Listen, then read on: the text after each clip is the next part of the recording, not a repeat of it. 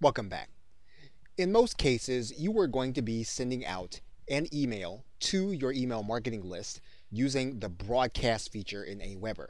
This means that you are writing the message from scratch and you are sending out this message at some particular point in time.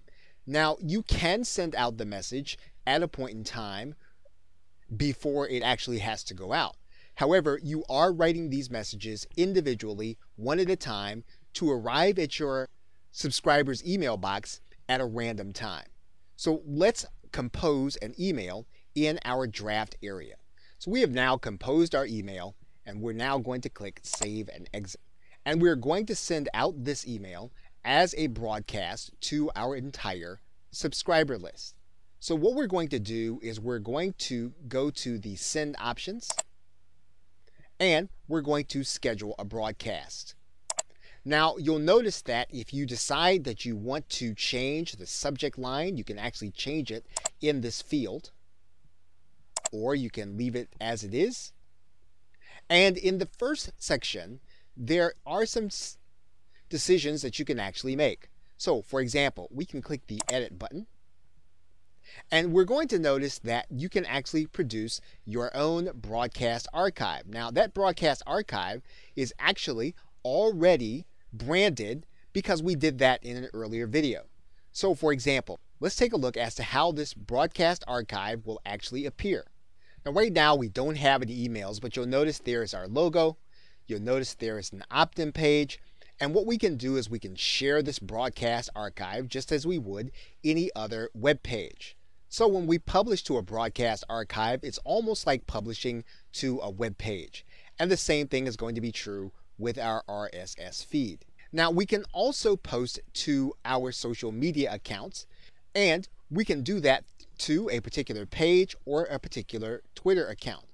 And we can do that by connecting to a new account in these areas. Now we're not going to do that right now. We've actually already determined in our settings that we are not going to connect to Twitter or Facebook, but you can, so that your broadcast email will appear there. When you have made all of your choices in this area, what you're going to do is you're going to click Apply. Now, the next stage is who is actually going to receive the message, and this is actually going to be very important. So we're going to click the Edit button. Now, in this particular case, we can actually send the emails to just the people who are going to be on this list, or we can actually include everyone on all of our lists. And typically, if you're going to have a broadcast email, you'll send it to everyone on all of your list. Or you can exclude some lists or include others. So in some cases, what you could do is you could include everyone in 3 lists and exclude everyone that would be part of another list. You have maximum flexibility over how you're going to actually structure who actually receives this email. Now, the other thing that you can do is you have some choices about who within those email lists actually are going to receive this email. In this drop-down arrow, you notice that you can actually send to the active subscribers. You can actually send to subscribers that have only been added since today, or yesterday, or 7 days, or in the past year.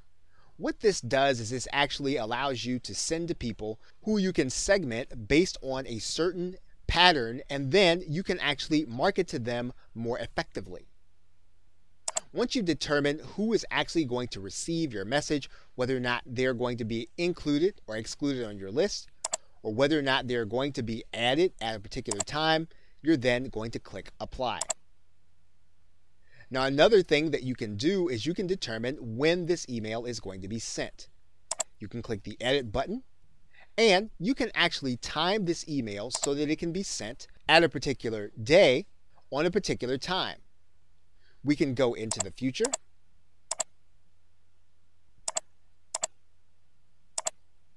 and send on any day that we actually feel this email is appropriate to send. Once we've determined when we want it to be sent, we can click Apply. Now we can actually make it so that the timing is going to be immediate. We'll just cancel this. And then we will leave it at immediate, and that is the default. Now the last 2 options are that we can actually track clicks on the website links in this message, and we can have email statistics sent to us a short period of time after the email is actually sent.